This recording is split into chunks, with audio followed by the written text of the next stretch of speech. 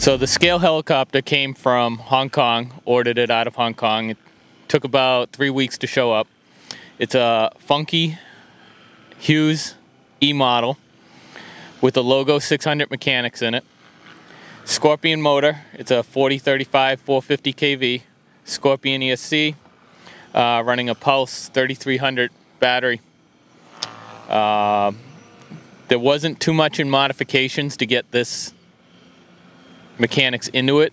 I originally wanted to put a Oxy 5 in it, but the Oxy 5 was too long in the back end to fit in the canopy.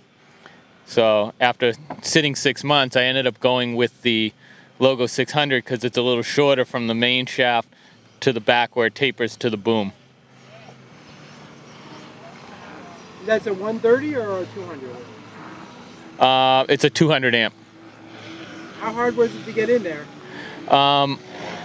It wasn't that hard. The biggest work was spacing out the mechanics off the platform here.